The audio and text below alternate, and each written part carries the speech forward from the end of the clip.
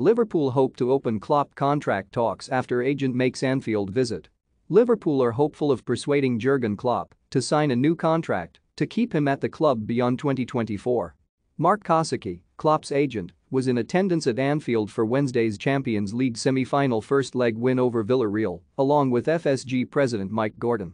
The German boss has previously indicated that he would walk away from the club at the end of his current deal, but Reds chiefs have been getting positive noises that he would be open to extending his stay. Talks have been advancing over a new deal in recent weeks, and Klopp has become more open to the idea of staying at a club he joined from Borussia Dortmund in 2015.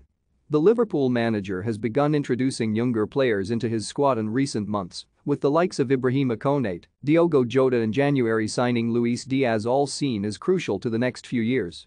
The Reds have won the Premier League, Champions League and League Cup under Klopp's stewardship, the latter competition in February, and are still on course for a remarkable quadruple success this season as they sit second in the top flight and have reached the FA Cup final and Champions League semi-final. They won 2-0 against Villarreal on Wednesday night to place one foot in a third Champions League final under the German. Speaking after the win, Klopp said, "The full work. Nothing happened yet, that's how it is.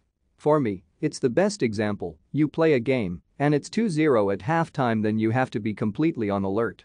You have to be 100% in the right mood, you have to play the second half like you played the first half. There is nothing to defend, and if you do, that you lose immediately all the advantages you might have had before. We know we go there, and it will be a tricky atmosphere for us, and different from tonight. They're players, you saw it tonight, they fight with all they have, and what I like is that everybody could see that we fought with all we have. It's always the same. If they beat us with a result that brings them to the final, then they deserve it, and if not, then we deserve it. That's how the competition is. We played a really good game, and now in 5 days we will play again, and we have to make sure that we are ready."